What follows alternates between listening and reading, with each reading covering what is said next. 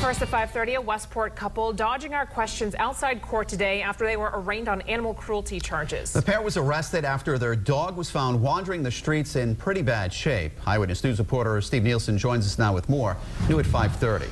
Well, the couple was allowed to leave with no bail, but they're not allowed to be around animals. The reasons were detailed very clearly in the court documents. All right. In court, Tom and Carrie Burke are charged with felony animal cruelty. This was their dog. We told you about her Friday when someone found her in Westport and brought her in for help. We've now learned her name is Bella.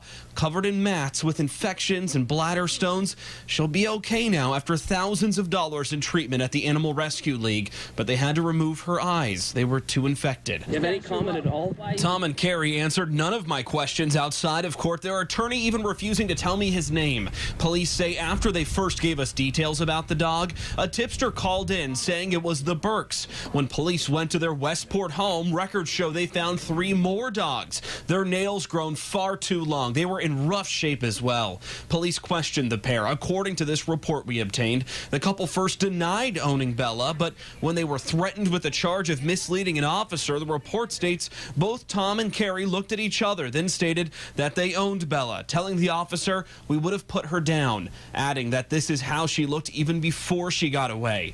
Carrie said in the report, "We're not bad people." A veterinarian's report in the court documents note all of the concerns noted would have been clear to any reasonable owner given their severity.